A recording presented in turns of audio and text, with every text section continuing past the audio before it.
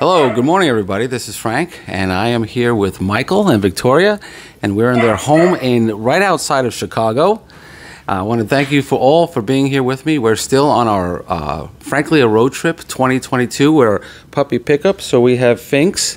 Finks is here with us enjoying. She just had breakfast and we just had some delicious blueberry, was that blueberries we had?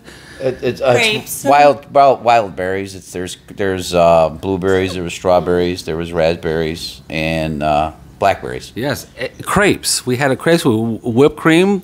We had both Aaron and I on our trip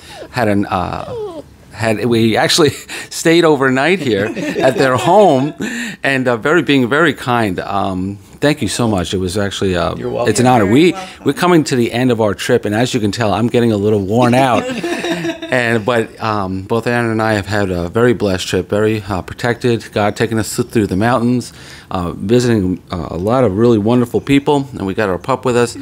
And I tell you what, it's your kindness that has really helped us in this last trip as we basically are spending the next, I would say, 24 hours heading back to New York. The Lord gave me a little shot of adrenaline to get you back home. Oh, absolutely, absolutely, yeah. You don't want you to fall asleep and roll in the car. No, absolutely. And we had a really nice, the bed was excellent. It was very comfortable. Yes. I just thank you so much. It really does mean a lot. And it's amazing, everybody out there. This is a part of our online community, both Victoria and Michael and their whole family. They have, what a household they have here. They take care of a lot of little dogs. Actually, I'll let them explain. Victoria, why don't you share a little bit about your home and Anne Marie and your family and. So Anne Marie, she wants to be a dog breeder. So she has several dogs she's caring for, and she's currently taking care of Lutheran Charity's Comfort Dogs. These are golden retrievers that go out in disasters or. If there's a tragedy somewhere in a town, they send the dogs out to comfort or senior homes or sometimes even with children in certain areas with children. So she's training one of those dogs currently right now. So awesome. We're busy with the dogs. What type of dogs do you have? So we have golden retrievers, and pomskis. Oh, wow.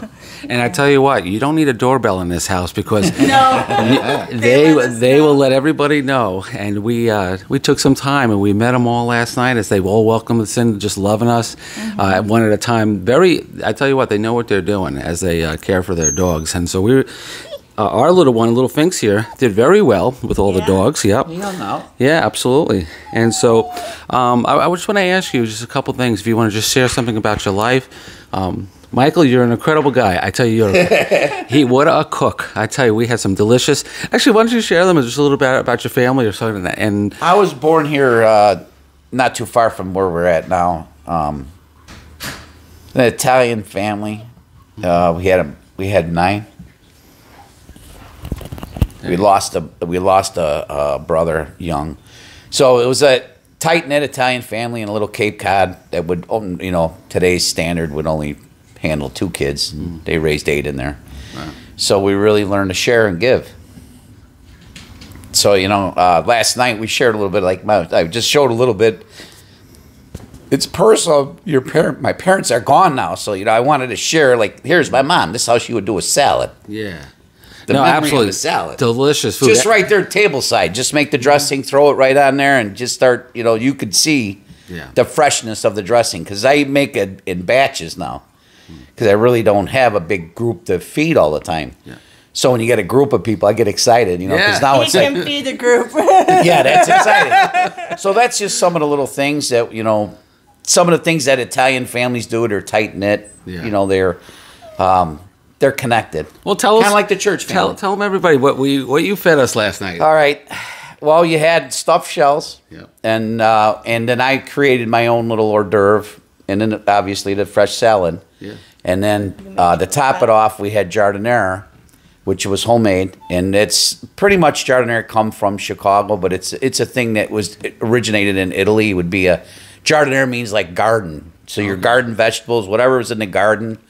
And a lot of, probably was peasants that they would just be able to pickle their their vegetables so they could put it on their food later. You know, through the winter. So we got a jar of it, and Frank seems to like it. I told him right out. I said, "You don't like it? Leave it here, because we'll eat it here. So I won't be offended. Leave it in Chicago." And he says he's taking it. We ate a half a jar. So we added a little bit of that to the ravioli. Well, we had stuffed shells. So the regat was really what makes for me personally. A lot of Italian families have a personal connection to their food.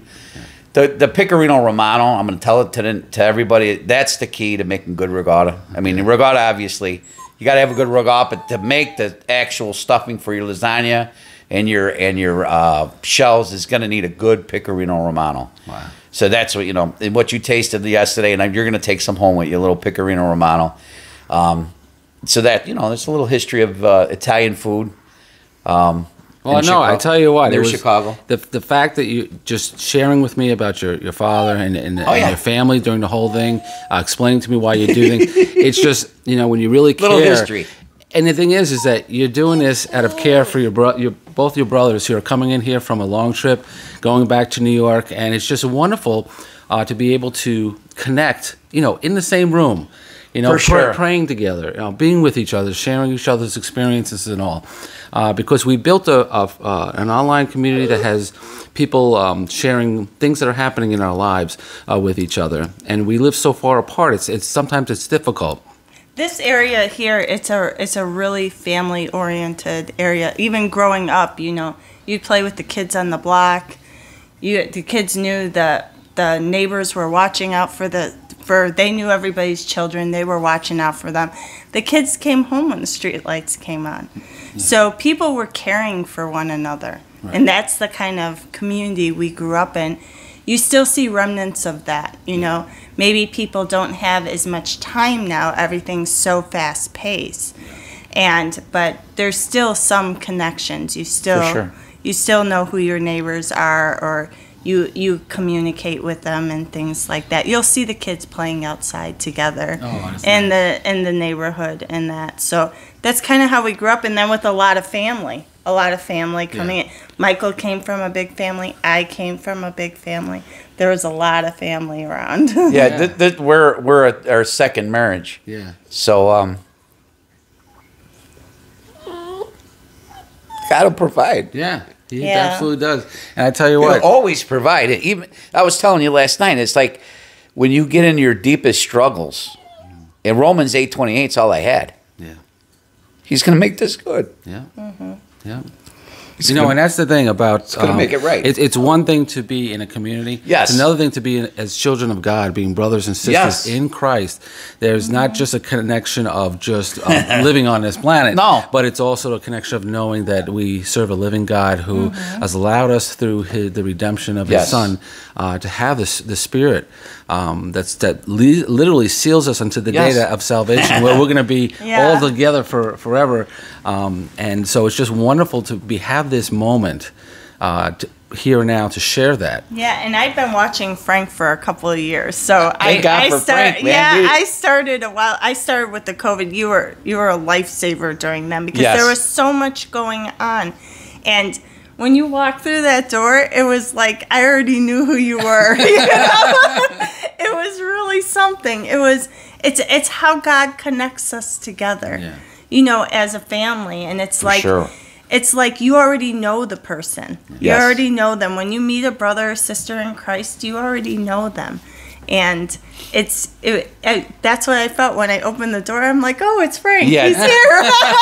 if you knew Victoria and how she does not allow a lot, and we're very private people. Yeah. When it comes, because we need to protect. We've been hurt before, so we don't just let anybody in our doors. All right, so this is a gift that you're here. Well, it is a gift. It is a gift, and it's a privilege for both Aaron and I to be here, and just even to sit down, talk to you, and participate with our online family, because many are out there right now. They're lonely. Not only lonely. They need you, Frank. Not me. They need the Lord. Christ, but Christ is using you. But you know what? We're all together here. Yes. It's not about Frank. No. It's really it's about what God is doing with our family and encouragement. For sure. Because you know what?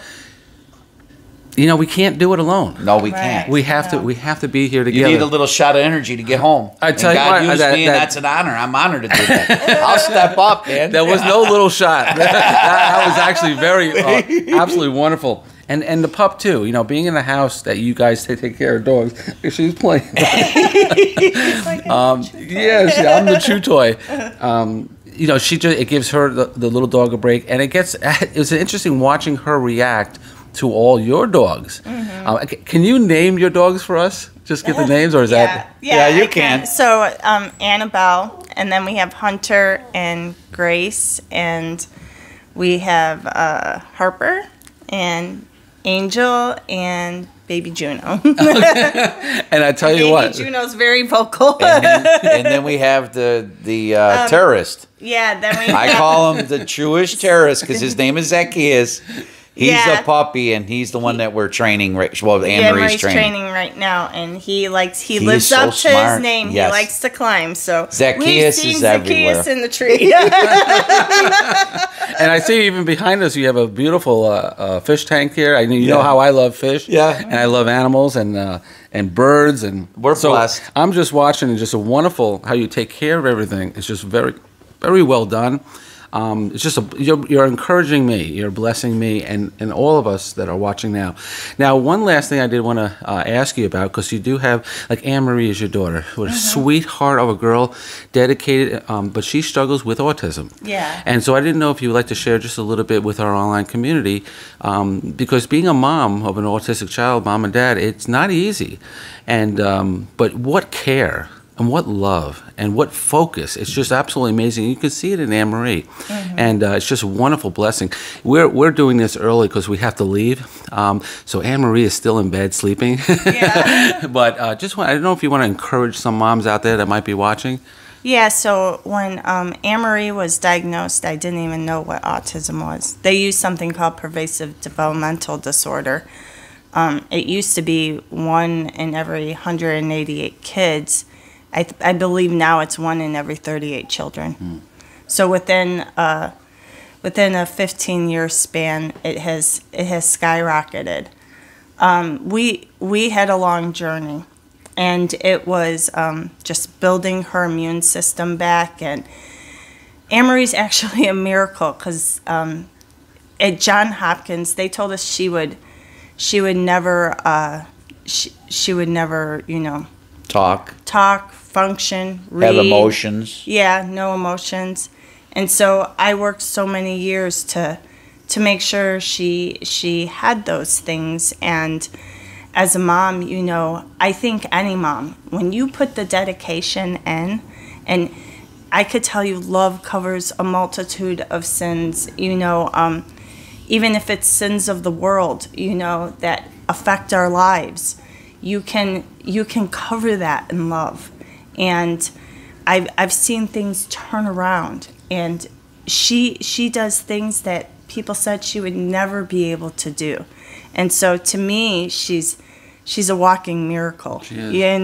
What a blessed, the girl is incredible. Yeah. And so the reading part I owe to Robin Blaha, because she really stepped up, and she used a program that is amazing. It's called Academic Associates, and Anne-Marie learned to read from Robin, and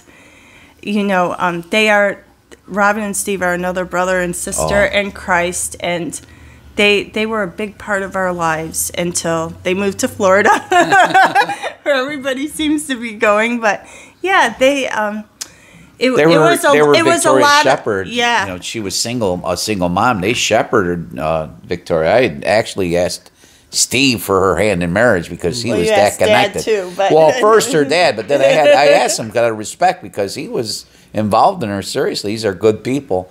And God, like you're saying, God will provide, and then in the moments that you think you're alone, you're never alone. Yeah. And in our church, they really thought our story was a story of redemption. Because we both came out of such tragic situations, and we both were alone raising our children for so long. And then the Lord brought us together, and only God could have done this. Yeah. Only God could have brought us together the way that He did. He took all those broken pieces and just Still mending Still them. done. You know, Yeah. you know, of course. it's a lifelong process. It's not perfect. You know, we're still human. Yeah. And we're still broken.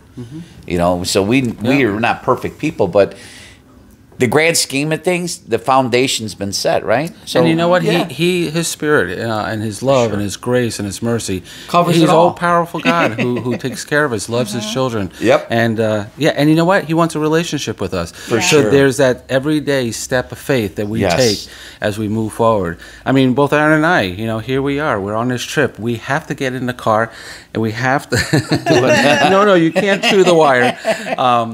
We have to drive. We got to still go Yes. through the traffic. We still got to deal with all that kind of stuff. But Yes. you know what? We know there's a God who's watching over us, and we have good people. And I know some of the directions that you guys are helping us through as we're going to exit this place and go towards New York. Even seeing a little bit of Chicago on the way, that the traffic and all that kind of stuff. It's been a very interesting trip. From going to the mountaintops through Yes. California, Oh, through Nevada, and then all those states. To the big cities. To now the big cities and stuff. So, you know, that's just part of our experience in life. As we move forward, we got to go through all these things. But you know what? It's an adventure. And God, through the process, we're trusting him all along the way. He's right there. And you opening up your home, like just in love to us, it's just been a wonderful experience. And it's been short, you. but you know what? It's been such a blessing. We had the opportunity. Yes. And that was Rub elbows we- with a brother and a sister that we live on the other side of the state of the country. Technically, I find that unique. Yeah. I mean, you wouldn't be able to do this 50 years ago because there was no way to communicate like we do today. But you know what? Like I was telling you last night, what the devil meant for evil, God will make it good. No, so you know absolutely. this thing that we have, this internet, there's a lot of evil in there. But I tell you what, God can make good out of it. Right. Always. That's In right. this moment here, you know, pay attention. You know, you could use this for good. Oh, God could use this for good. Absolutely, and that's what we want to do. We want to For move sure. forward. And honor him, right? Absolutely, absolutely. So thank you so much. I appreciate you sharing, you're both welcome. of you, with our online family. Thank you so much for being here. Very comfortable as we head out this last stretch. Very comfortable. We really needed this little Good. break. And, Yeah, we're so thank and like I happy said, to the food was incredible. Yeah, I you're mean, my welcome. goodness. Yeah, a little bit. And so, but thank you again. Thank you for being with me. And we have one more stop in Pennsylvania to meet with a friend who is actually a part of the younger generation. Good. Okay, that is one of our also viewers who watches our community together. And so we're going to do that one short stop tonight for a couple of hours and have something to eat together, and then it's straight to New York. It's like at that Go home. point it's only going to be like 4 hour drive, Go which is home. nothing. You know, Yeah, it's like Yeah, nothing. compared to what you've been through. Yeah. So, but all right. So we're gonna leave. All right, and the puppy's here. Thank you so much for being with us. God bless, and we hope that our discussion today, as you've met your online family here, is an encouragement to you. And I just want to say God bless, and see you later. Bye bye.